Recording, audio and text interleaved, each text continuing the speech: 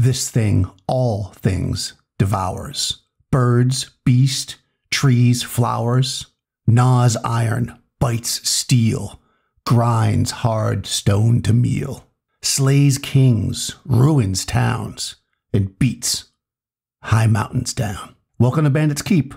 I'm Daniel. In this video, we're going to talk about time and how time can be and should be important in your campaigns. So you've probably heard many people or read on many blogs a quote from this book here, the first edition Dungeon Master's Guide, where Gygax says, and this is all in caps, "You cannot have a meaningful campaign if strict time records are not kept." So what does this really mean? And he does go with this whole, of course he explains what it means, but there's also a whole other section about keeping time in the dungeon. And the idea here is that we want to keep track of time in our worlds for many reasons. So I'm going to talk about a few different things. I'm going to break this down into two parts, I guess. Time in the dungeon, time in the world, and we'll go from there. So let's talk about some terminology and kind of how time is tracked to start off. So first of all, in most of these old school games, you're going to have basically two types of time. You're going to have turns and you're going to have rounds. Now, a turn in the dungeon is 10 minutes of exploration. A round it could be 1 minute in AD&D, 6 seconds, I think it is in BX, so maybe 10 seconds, somewhere in that range. And this could be a little confusing if you're coming from another system where they talk about your turn, right? Like let's say you're running 5th edition, in a round of combat, each player has a turn. And they don't really use exploration turns as a time tracker, as far as I know in 5th edition. So just know this terminology up front. You've got rounds, which are for combat, and turns, which are basically for out of combat. In a dungeon, they are exploration turns, and they equal 10 minutes of time. This is going to be important because we want to kind of break down why that is, how it works, and kind of go from there. Because some of it might not seem exactly to line up properly, especially if you're more of a narrative gamer and you're kind of new to the procedural process. I did a whole video about that. But basically, you need to think of kind of the exploration portion of your game a little bit more with a gamist fashion if you want to make time matter. That is, you got to think, how far are they traveling? How long does it take? What resources might it eat up? And the reason why we do this is because it adds challenge to the game. I always think of the exploration part of the game to be more of a challenge for the players than for the PCs. And if you approach it that way, then you'll kind of see my philosophies and why I do it the way I do. Okay, so just generally, before we get into more procedural, why is time good to track in the dungeon? Well, a lot of people will tell you ticking clocks are great, right? Because you do have this 15-minute workday or whatever they call it, where people think about the idea of like, well, adventurers, if they could get all their spells back and this and that, why wouldn't they just go into the first place where there's a conflict, use all their powers, and then camp out, recharge, move on? Why do they just keep moving, and why do they push themselves and risk their lives? Because their hit points are getting drained, their spells are getting drained, their resources are being drained. And one of the easiest ways to do this is to have a ticking clock. That is, the dungeon door opens and it's only open for 24 hours. They're trying to rescue somebody. They need to bring something back to a certain place. Something like that, so that they've got pressure, time pressure. And obviously, if you're going to do that, you got to actually track time. If you just do it arbitrarily, then I feel like the players might feel like they're getting the short end of the stick sometime. If you're just like, well, you did that and now your time's up, and they're just like, well, how? So if you actually track time and you keep track of it, and it's important to let them know, because when you're playing the game, right, you're at the table, you don't necessarily keep track of that, yourself, because you're doing all these different things. That's up to the GM. So it's important for you as a dungeon master and referee to say, okay, an hour's gone by. Okay, this much time has gone by. Now, players, as they become more experienced and they use some of the procedural stuff, which we'll talk about, will start to say stuff like, how much longer do I have with my torch? That kind of stuff. And then they'll kind of be able to do that themselves. But it does take a little bit to get into that mindset. Okay, so as far as what we want to track, at least at the bare minimum, light and spells. Those, I think, are the two most important things we want to track going into a dungeon, because those are the things that, again, are resources that the player characters should have some means of kind of understanding, and not all of them. We'll talk about some stuff, how they go. They can make a meaningful decision, right? Everything that we do in the game I believe, should be about the players having the information that they can get to make meaningful decisions. This is why I like the idea that, for instance, a torch burns for 6 exploration turns. A lantern burns for 24 exploration turns. A spell lasts X number of turns based on the spell. Because the players can decide, okay, we have a dozen torches. So we know that, assuming nothing weird happens, that we have 12 hours basically of exploration that we can do. Now, you might burn multiple torches. You might use a torch in some other means. But basically they know, okay, so when we get, 6 hours into the exploration, let's say they go that long, we need to turn around and go back because we're going to run out of light otherwise. It gives them a measure. It allows them to push their luck or not based on something that they know, a factor that they have in their hands. Spells are similar. If you know that a protection from evil spell will protect you, let's say, so you can't be touched by the demons as you cross this area, you can say, well, I know it lasts for this many turns, and we know that it's this far away, or hopefully or you have some idea, maybe you can even see how far away it is. You can estimate, you can say, well, I'm in plate mail armor, and I move this fast per turn, and I got to go this far, and my spell lasts this long. Can I make it to that, altar, grab that stone, that gemstone or whatever, and then get out before the demons can attack me? And if not, well, do I want to try to sneak there first so I have the protection on the way back once they know that I've taken the stone? Do I want to have the magic user use their haste spell on me so I can move faster? You can actually make decisions, strategy, based on what you know. Most spells are pretty cut and dry as far as in old school games as far as how long they last. But some things like potions don't, and that can add a little wrinkle in it, and that's kind of fun, right? When you drink a potion that you've got 6 turns, so an hour worth of use of the potion, plus usually a D6. So it could be 70 minutes, it could be 2 hours. So when you drink that potion of flying, you got to plan ahead. Again, meaningful decisions. So when you think about a dungeon exploration, you're really thinking about resource management on some level. You're thinking about the resources of light, the resources of spells, and the resources of hit points. And the spells could tie in with the hit points as far as healing is concerned. So when you go into a dungeon, you can think, okay, let's say you have a potion of healing, you have a cleric with the cure spell, you've got a lantern and a dozen torches, and you go in and you explore around a little bit. Somebody gets hurt, you cast that heal spell or use that potion.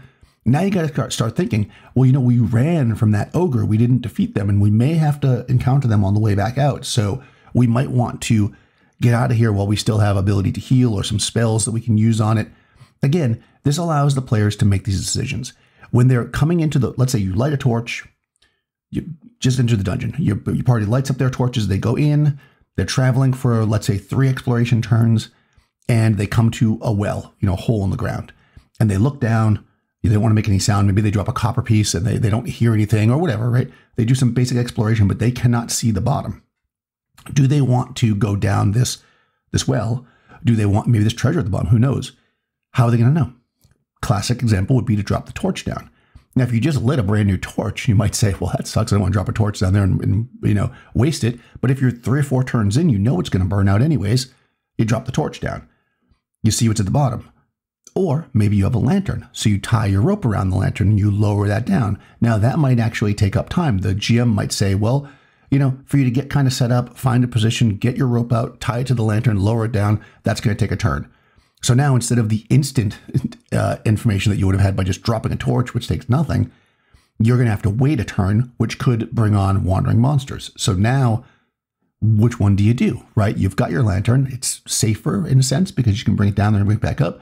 Or you got your torch, which will use up some resource. Which one do we do? Or do we cast a light spell on a coin and drop it down? Now we've used the resource of a spell. This is basically the exploration part of the game. For me, I really enjoy it. And it ties into the second part we're going to talk about, which is time in the world, which I'm going to jump into now, and we'll kind of start with this scenario again, and then we'll roll back and talk about a bigger picture of time. So let's say that you have explored. You've traveled 2 days out to this, you found a treasure map. You've traveled 2 days, your party has, out to this cave, you explore a little bit, and you get a little bit beat up. You've gotten some of the treasure. You know that there's more down there. There's more levels. You maybe even saw some treasure, gems and stuff that you weren't able to grab because you got run out, because you had some combats. you've got to make some decisions.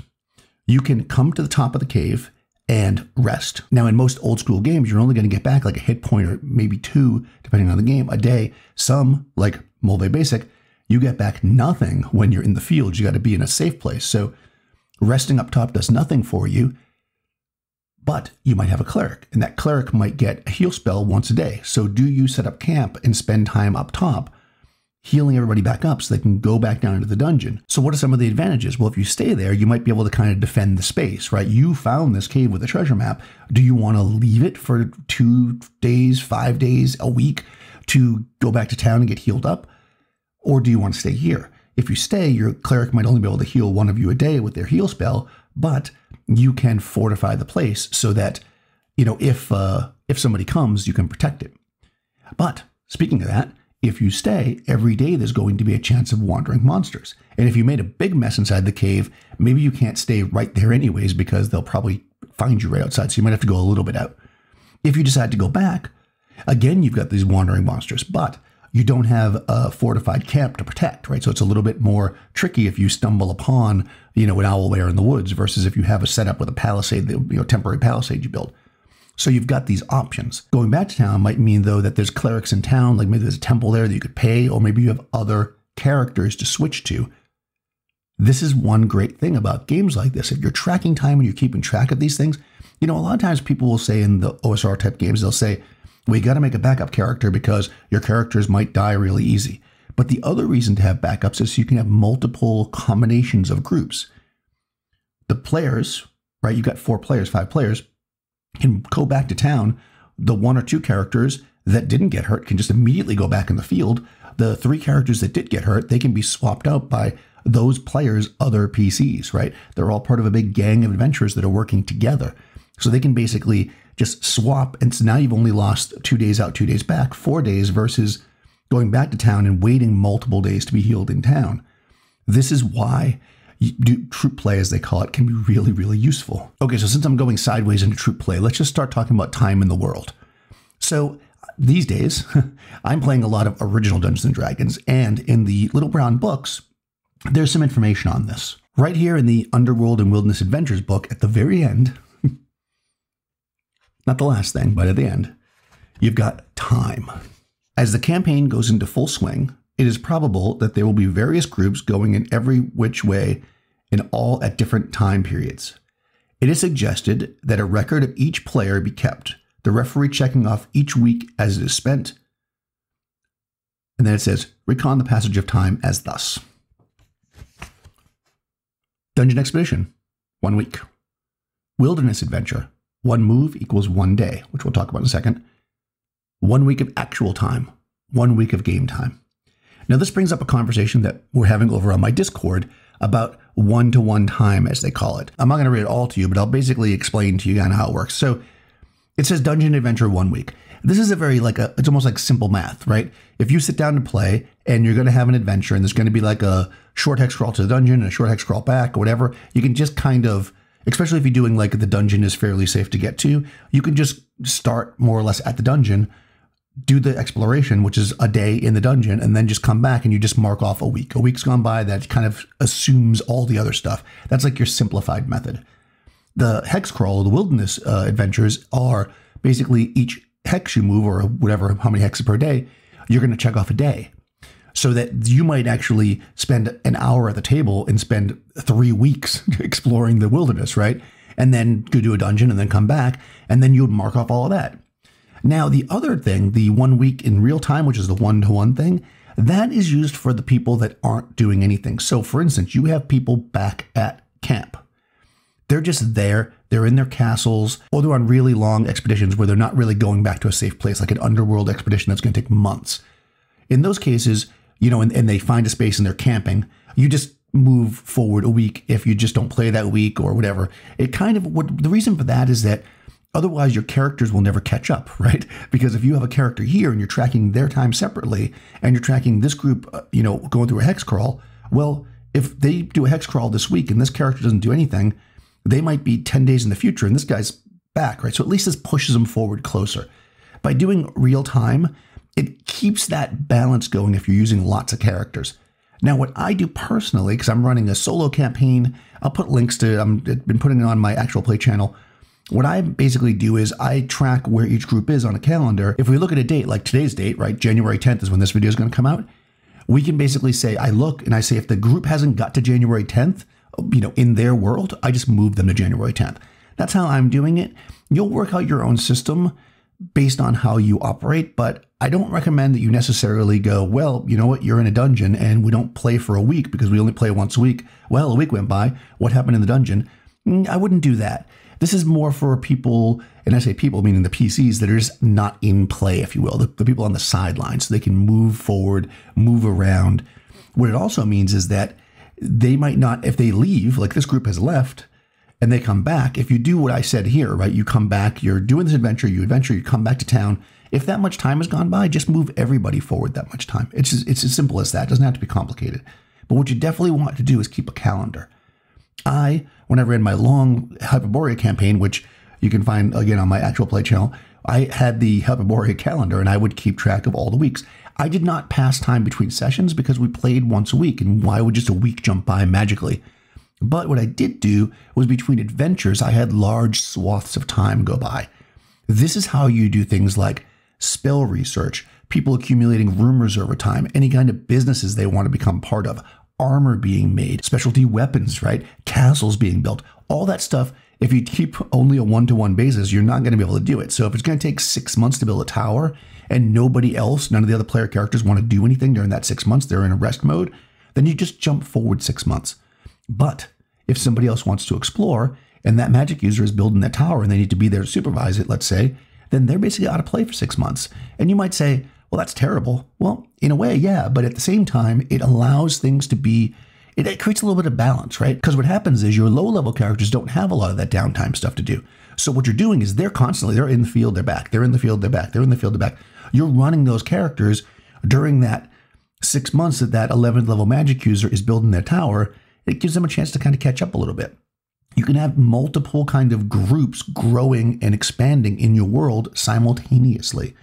This is where tracking time is important, so you don't get confused, but also really fun. It adds something to it. It really makes you make decisions. If you're using, let's say, training in the game, and it takes 2 weeks to train to go to the next level, you got to make a choice, right? You got enough gold in the last expedition to level up, but do you want to spend 2 weeks training before you go back to that cave, which could easily be overtaken by somebody else if you don't go back? Yes or no?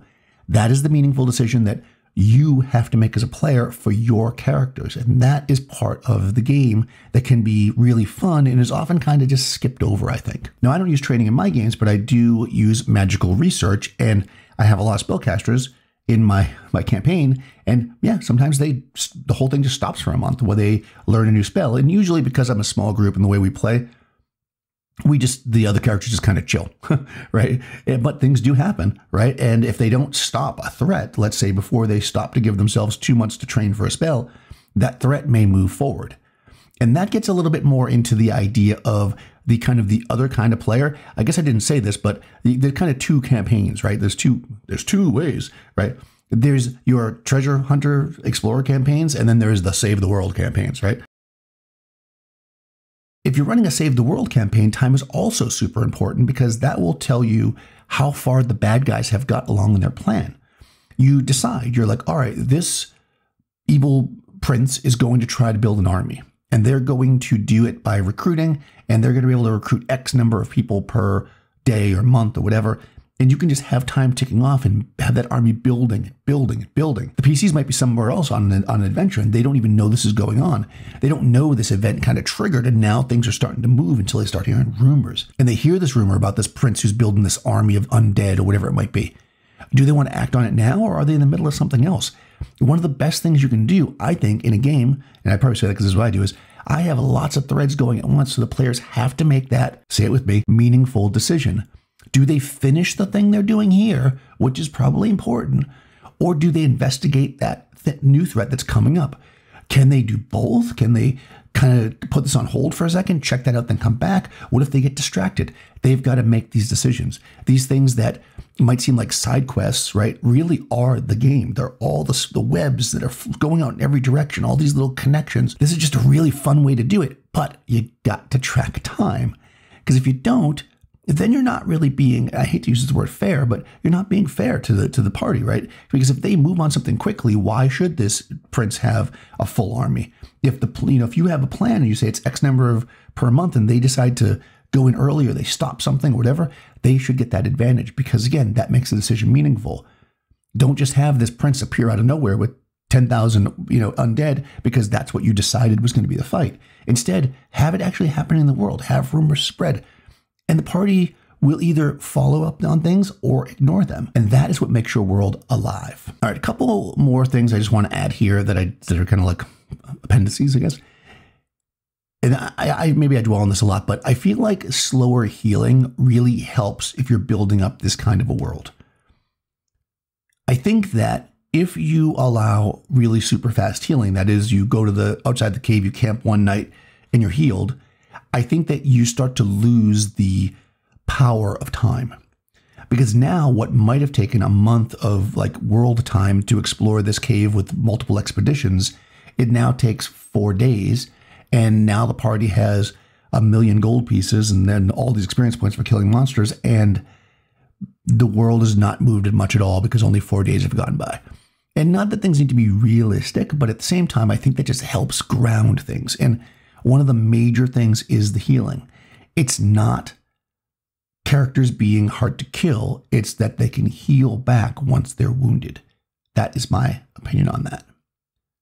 Another really cool mechanic, and I couldn't quite find the video, so maybe if Todd sees this, he'll post. But Todd over at Hexpress made a video a while back, maybe a year ago, and it was called something like overloading the dice. And this is a really great technique, especially for one-shots if you want to do simple things. But for this important time stuff, I would not do it. So what overloading the dice is, because it's a cool technique, is basically, you know how you roll once every 2 turns, let's say, for a wandering monster. And you get a wandering monster on a 1 or 2, and if you don't get a 1 or 2, then nothing happens. Well, when you overload the dice, what you do is almost every number on that die means something. So you roll a 1 or 2, there's a random monster. You roll a 6, any torches go out. You roll a 5, your lanterns go out. You roll a 4, any spell effects that are happening go off. You roll a 3, you find a sign of a monster. So there's always something happening every couple of turns.